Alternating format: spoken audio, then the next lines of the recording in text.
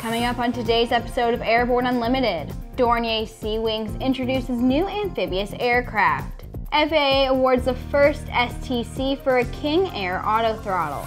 And NTSB releases preliminary report from Northrop N9M accident.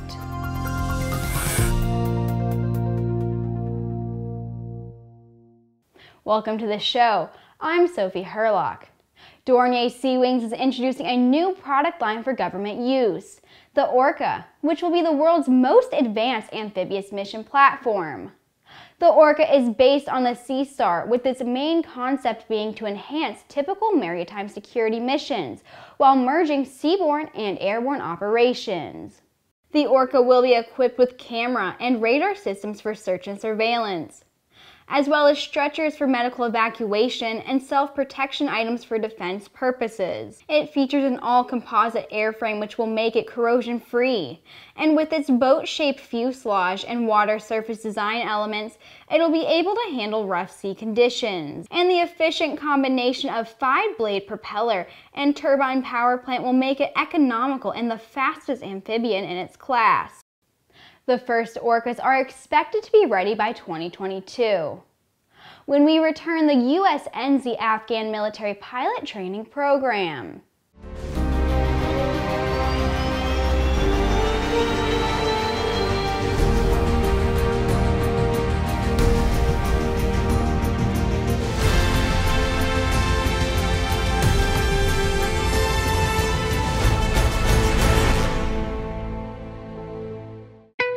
There's a difference between charting a steady course and pushing for the ceiling. And for nearly a century, Hartzell Propeller has been defining that difference. It's in our passion for engineering and research and our dedication to testing the limits of performance. We are built on honor. We are Hartzell Propeller.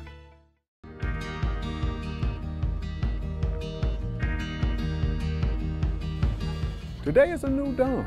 With a new name. Un nuevo logotipo. A new factory. Und einen globalen Kundenfokus. We are Continental Aerospace Technologies, and we stand behind you.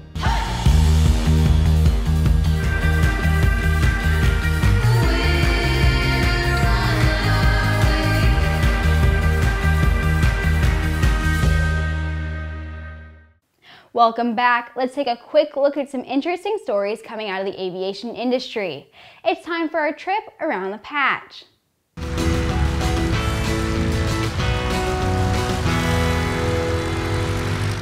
A program to train pilots for close air support attack roles in Afghanistan has been shut down after only about 18 months, due to nearly half the trainees going AWOL. Training was being conducted in Cessna AC-208 light attack combat aircraft in the U.S. The Department of Defense has reached an agreement with Sikorsky to begin production of the VH-92A presidential helicopter. NAVAIR has already taken delivery of 3 VH-92As for evaluation, and a decision is expected at the end of the month, following a meeting with James Gertz, Assistant Secretary of the Navy for Research, Development, and Acquisition.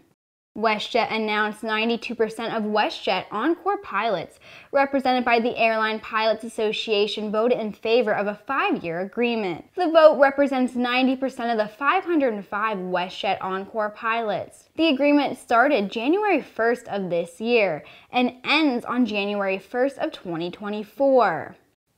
Jet Aviation has acquired a stake in the Scottsdale Jet Center, with the intent to build and operate a new state-of-the-art Jet Aviation branded fixed-base operator and tenant hangar by late 2020. The new facility will complement existing tenant facilities at Scottsdale Airport, a top 15 business aviation market. We'll be right back with the rest of the news. Sandia introduces the new SAI 340 Quattro TSO'd airspeed, attitude, altitude, and slip. With integral backup battery, safety never looked so good. See it now at www.sandia.aero. Build and fly with the most exciting line of kit aircraft on the market, the Sonex Aircraft B models. The B models offer more room and comfort, more fuel, more panel space, more engine choices, and the same great Sonex aircraft flight characteristics. Learn more at sonexaircraft.com. The FAA awarded an STC to Innovative Solutions and Support for its patented ThrustSense Autothrottle for retrofit in the King Air. ThrustSense is a full-regime autothrottle from takeoff to landing phases of flight, including go-around that allows the pilot to automatically control the power setting of the engine. ThrustSense computes thrust, holds selected speed and torque, and implements appropriate limit protection. When engaged by the pilot, the autothrottle system adjusts the throttles automatically to achieve and hold the selected airspeed guarded by a torque and temperature limit mode. Protection modes will automatically activate regardless of the autopilot engagement state in an attempt to keep airspeed, torque, and temperature from exceeding predefined targets, enhancing the safety and capability of the King Air. The optimized design for retrofit allows for no structural modification to the existing throttle quadrant and can be installed in 4 days. The NTSB released its preliminary report from an accident involving the last remaining Northrop N9M on April 22nd near Norco, California.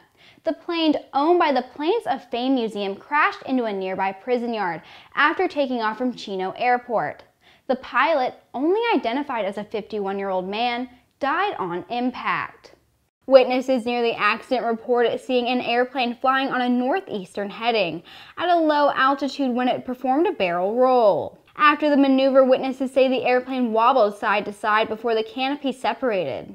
Shortly after, the plane entered a steep right turn and descended in a nose-low altitude. Examination of the accident site revealed a debris path of about 474 feet in length and oriented on a magnetic heading of about 124 degrees.